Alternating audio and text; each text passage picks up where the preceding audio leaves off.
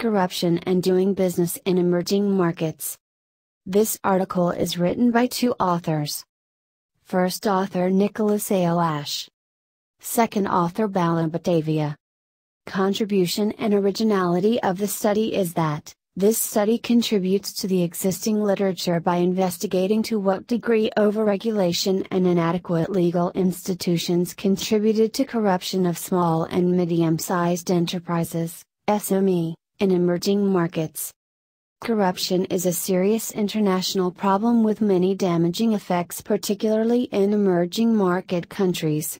We investigated to what degree overregulation and inadequate legal institutions contributed to corruption of small and medium-sized enterprises, SME, in emerging markets.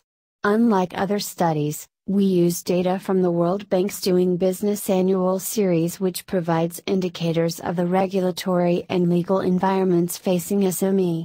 We had three major research questions.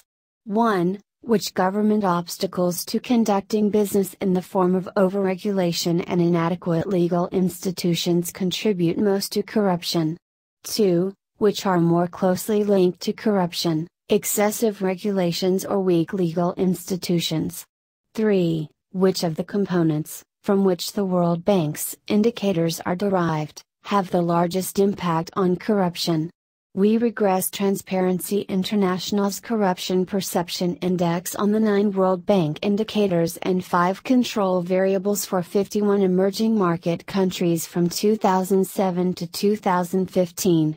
This study concludes that all 5 regulation indicators, but only 1 of 4 legal indicators, contributed to corruption.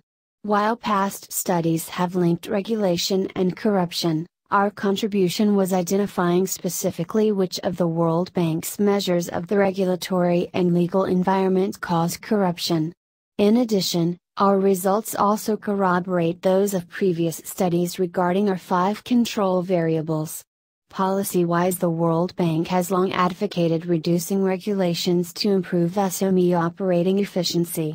Our results further support such a policy because of its important additional benefit of reducing corruption and its many toxic effects.